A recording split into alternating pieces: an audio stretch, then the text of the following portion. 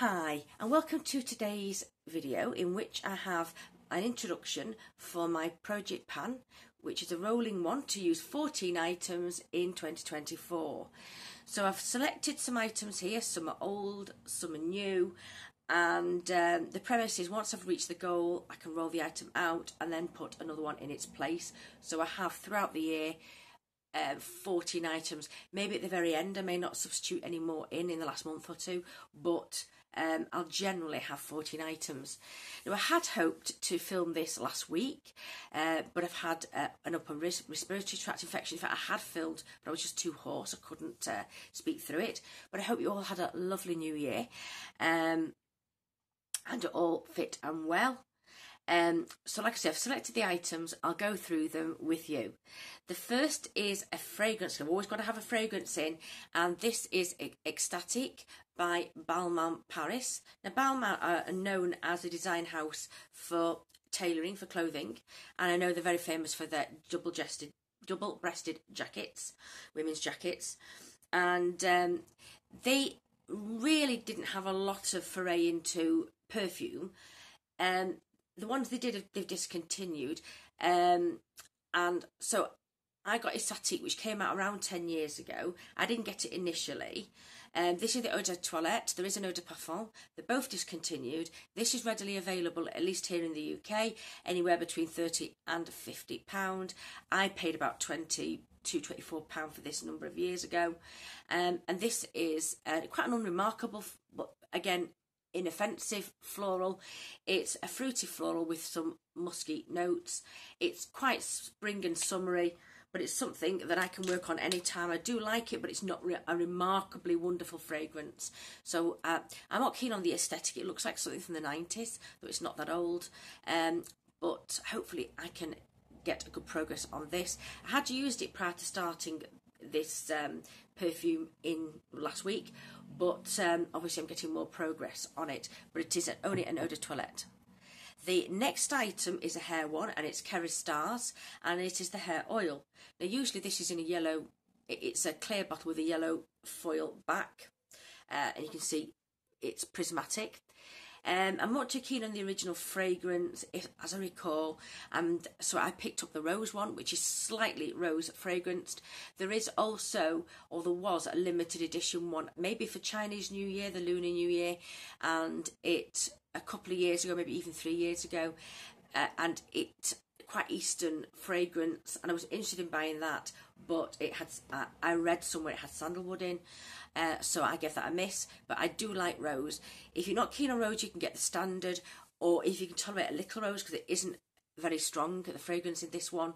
But what I do is I put a pump on, I divide my hair into two parts, put a pump on between the two hands and rub it into both sides, and then I may add another pump if necessary, but it's just the mid-lengths and ends after I've put on a cream. I first of all put a hair styling cream first, and it's not to style to fix a style, it's really what they call a styler, but it's to protect the hair and stop it from frizzing really. So this also helps as a smoother.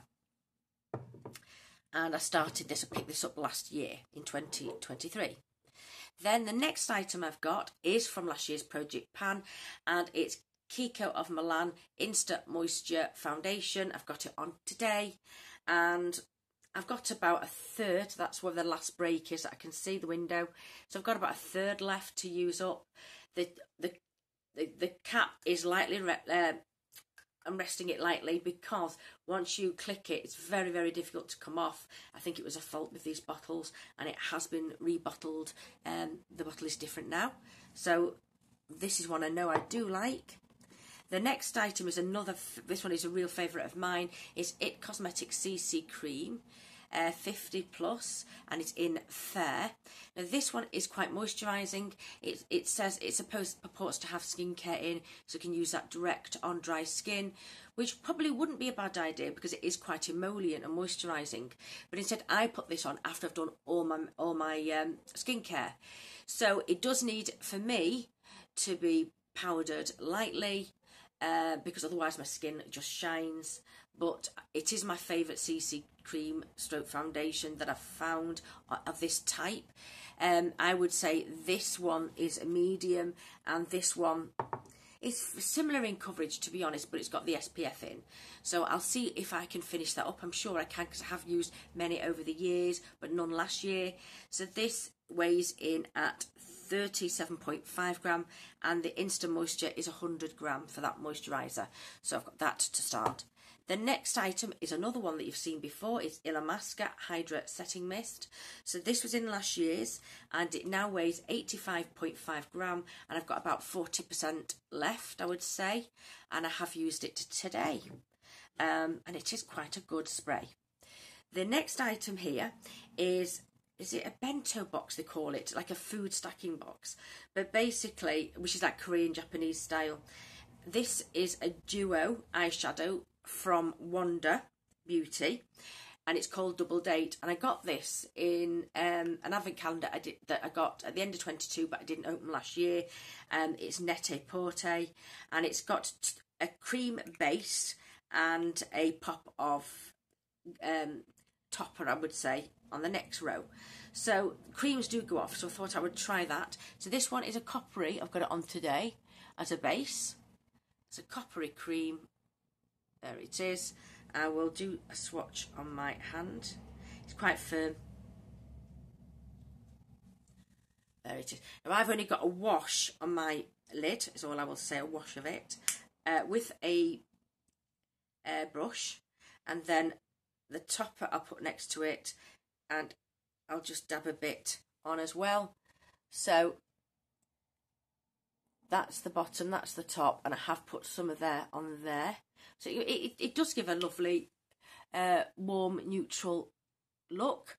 And I have got something in the crease as well to darken the crease out slightly from another shadow kit. So I'm hoping to use, well, I would like to hit pan, let's just say hit pan on both of them, but I will be focusing on this set. The next item is one that I have already been using because I want to get it finished off. And this is Ico of London Black Magic Cocoa Edit, or Cocoa Edit. So this is the brown bronze orangey coppery eyeshadow, and it eyeliner, and you know, it does go very, very well with the eyeshadow that I've selected. In fact, because the eyeshadow is so coppery, it draws away the copperiness in this, so this looks more brown. But if you can see, it's a reddish brown, the eyeliner. So I've got that on today. Unfortunately, it shows up. It doesn't always show up if I've got dark shadow. You can see it close to the lash line. It's a comfortable crayon. I just wish it was more of a taupe brown, but there we go.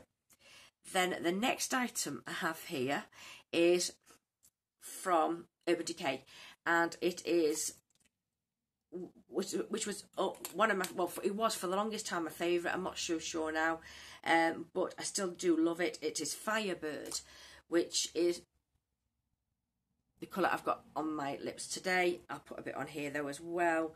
So basically it is a bluish fuchsia with a purple blue flash through it. So it's like a duo. There, can you see? And there's glitter particles in, and it flashes back purple. So I do love this. I've got this is the Gwen Stefani collab from a number of years ago, and I've got an Urban Decay one in the standard packaging, which I prefer because all the lettering and has come off now. It reminds me of Sicily though. Their makeup tubes or for lipstick are exactly the same as this here. Does remind me of Sicily. Now the next item is a lip balm, and it is from Charlotte Tilbury, and it's in a pink with a blue shift. So it's supposed to be like a holographic sort of print on it, or finish, shall I say. And this is a lip balm, and it does impart a bit of colour. I got this when it came out a couple of years ago. What I will say, there was a lot of complaints. One, it's not very moisturising.